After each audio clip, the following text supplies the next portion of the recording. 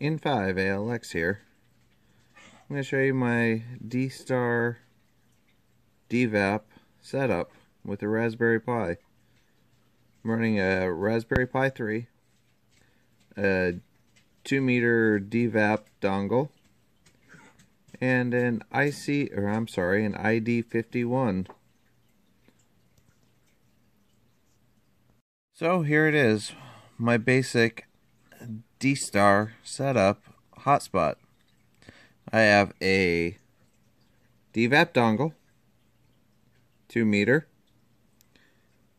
a Raspberry Pi, and an ID51 Alpha. I have found out that I can take this anywhere with me, linked to my cell phone for the internet connection, and it runs about 10 or 12 meg per hour on the data. So I figure I can do a long trip on that with no problem, not interfering with my data too much.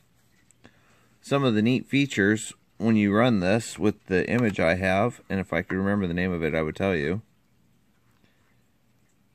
is I set it up. I have my presets for DVAP, an unlinked preset,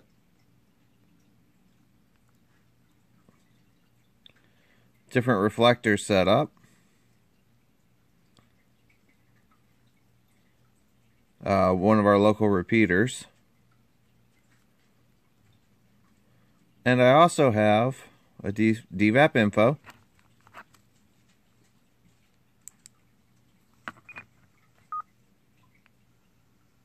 link to WS4DA Charlie. I also have presets set up in here that I can shut down my Raspberry Pi with a key of the radio, or I can reboot it. And my Raspberry Pi is set up to automatically boot it into Reflector 01 Charlie. And it's a really nice setup. I love it. Dstar's great. The bands are down right now, so HF is not really happening very often.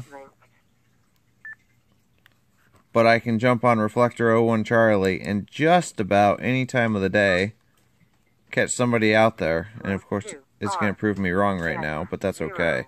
01 Charlie. So, again, I'm running an ID51, a DVAP on 2 meters, and a Raspberry Pi. 7.3s from N5 ALX. Packet loss. So it sounds like a very good.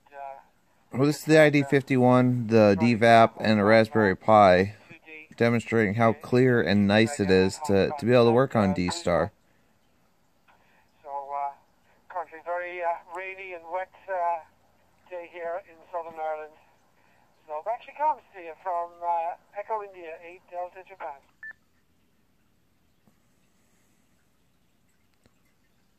Well, this is